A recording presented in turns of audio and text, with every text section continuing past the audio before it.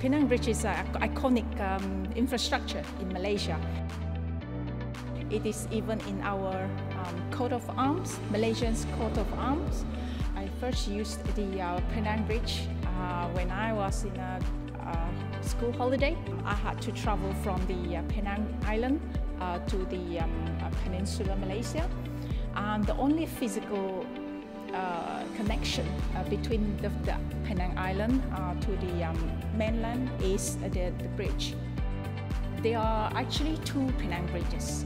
The first bridge was constructed in 1985, and the second bridge was constructed nearly 30 years later, which is in 2014. Before the first Penang Bridge was built, ferries are the only mode of transportation.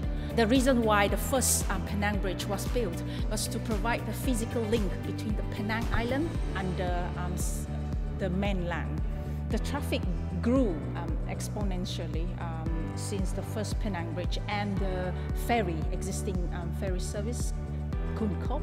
So the engineers thought of building the second bridge. Engineering is not just about the deck of the bridge. It is about the foundation of a bridge. It is also about the support of the bridge, and then connecting people from one place to another.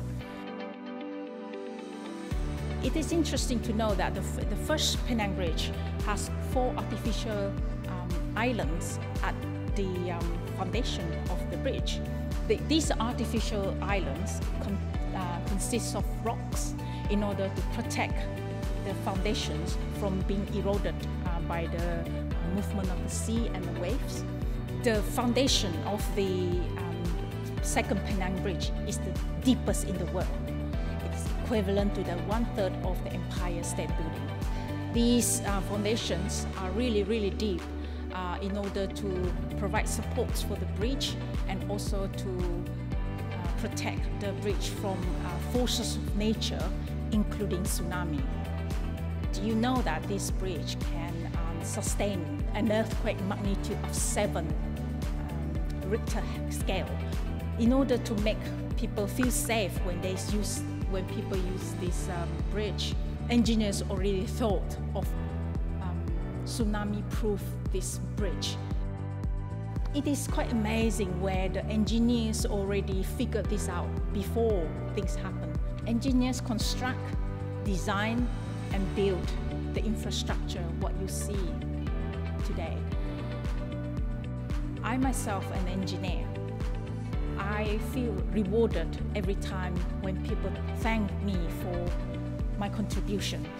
For example, I designed a footbridge in Hertfordshire, and because of the footbridge, communities in Hertford is able to travel to the nearest train station in order to commute to work.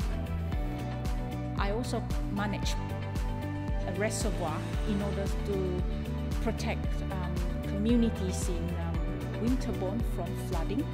If you like to create, being creative, being inspired, being innovative, make a difference in every aspect of people's life, be an engineer.